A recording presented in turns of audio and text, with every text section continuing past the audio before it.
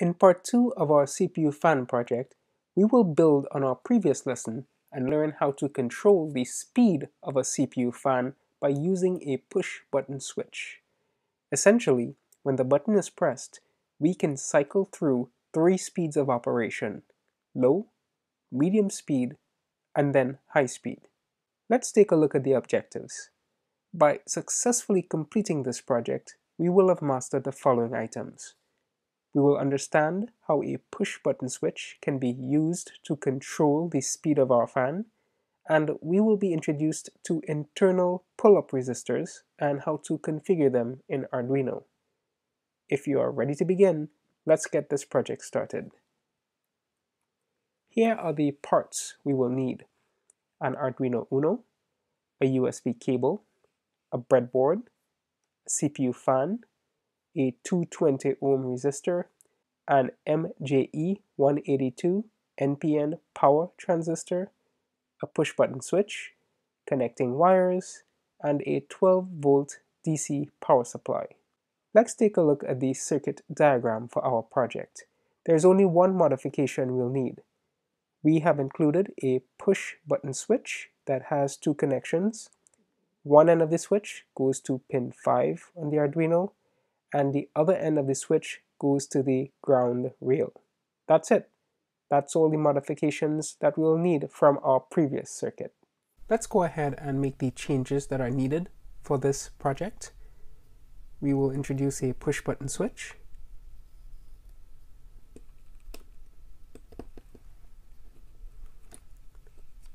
One end of the switch goes to pin 5 on the Arduino,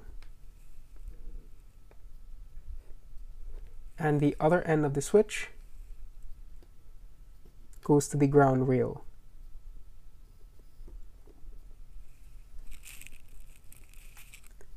Also, you'll remember that we need to connect the DC power jack in our circuit. So I'll go ahead and connect that. That completes the additional wiring that we'll need. Let's go ahead and upload the code for our circuit.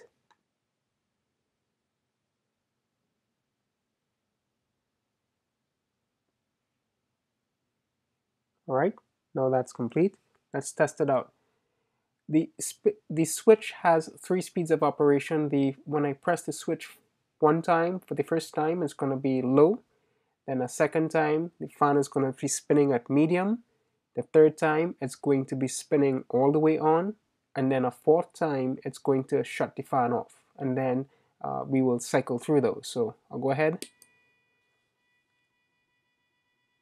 So there is low. I'll press it again for medium. It's now going at medium speed. Then high speed, one more time. So now the fan is currently at high speed. And then if I press it again, the fan should shut off.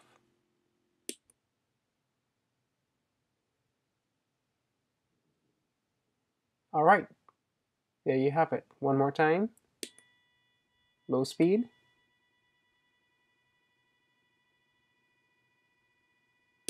Medium speed.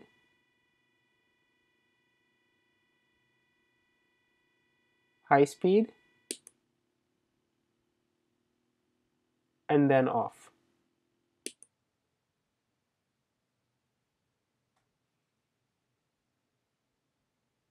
And there it is. Let's take a look at the code. Initially, we define our motor pin as 11. This is the same as in the previous program. Also, we define the button pin as 5 since we connect one end of our switch to pin 5 on the Arduino. Next, we have a global state variable, and we're using this to store the state at which the push button switch is, the current speed. So we initialize that to 0 initially.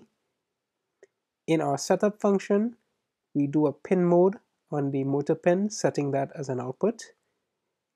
Here is where we set the pin mode on the button pin as an input pull-up. So we are, in fact, here initializing the internal pull-up resistor on the button pin. We do an analog write to the motor pin, and we pass in 0, meaning we want to initially turn the fan off, and we set up our initial serial connection. Before we go on to the loop function, let's quickly take a look at the documentation for input pull-up. So I'm going to Google that pin mode function.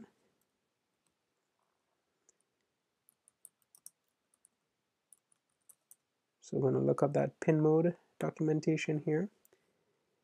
And as you can see, for the mode variable, it can be input, output, and we have seen these two previously, and input pull-up. So I'm going to click on that input pull-up, and it's going to take us into some details about that particular constant. So if we scroll down a bit, here we will see pins configured as input pull-up. So the 80 mega microcontroller has internal pull-up resistors that connect to power internally that you can access. So if you prefer to use these instead of external pull-up resistors, you can use the input pull-up argument in pin mode. Essentially what we're doing is, as the name implies, input pull-up actually pulls up that value to a high. So by default, if you were to take a digital reading of that input pin, because that resistor is pulling it up to 5 volts, a reading would be high. So that has implications of, when we take our reading in a circuit, and I'll show you shortly what that means. So next we continue in our loop function. We do if a digital read of our button pin is low, that means that our switch was pressed.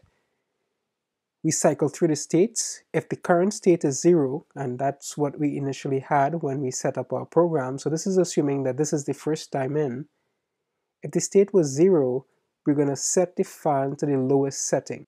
We do an analog write to the motor pin, and we're mapping the value of 3, sort of the 1/3 of the range, and our range spans from 0 to 9, and we're mapping that to an equivalent value between 0 and 255. So that will do an analog write, and we set the state, we increment it to 1. So the next time we loop, if do a digital read on the button pin and it's low, if it's pressed again, state would have been 1. So if state is 1, we come in here and we set the fan to the medium setting. So now we'll do an analog write to our motor pin, and we'll map 6. 6 is about 2/3 away in the range between 0 and 9, and we map that to an equivalent value between 0 and 255. We set our state to 2, and we continue on. If we come in, state is 2, we're going to write it now to the highest setting on the fan. So we do a map 9, 0 to 9, and then we do 0 to 255. Actually, this would equate to 255. So this is like we're doing an analog write to motor pin. The value of this expression is going to be 255. We set our state to 3. We loop again, and if you press it another time, if state is 3, we shut off the fan. So we do an analog write to motor pin 0, and we set our state at 0, and we start the process all over again. In between, to act as sort of a debouncing mechanism, we're just going to do a delay before we continue any other additional readings of the push button switch. So this is just to make sure that we don't pick up any debounced readings that we're not intending to. So that's it. That's our program. Just to quickly revisit the operation of the push button switch. In its normal state, as the pull-up resistor is enabled on pin 5, if you were to take a digital reading without the switch being pressed, it would be high. So in that case, we know that the switch is not being engaged and it's high in its normal state. When we push the switch, these two terminals actually are connected, so current is going to flow through the internal resistor back down to ground, and if we were to take a reading at pin 5, it is going to be low, since the current is going to be flowing through the resistor. That 5 volts is going to be dropped across the resistor, so you'll get a low reading, and that's how we'll determine if the switch was pushed. So by using this logic, we're able to cycle through the various states of the push button switch and have cycled through the states of our fan. So hopefully that provides some clarity on the operation of the switch in our circuit. To summarize, in this project, you learned how to control a CPU fan using a push-button switch and the Arduino. You were also introduced to the concept of pull-up resistors and how they are configured and enabled in Arduino. Great project with some great concepts. I hope you're getting pumped. Let's move on to our next project.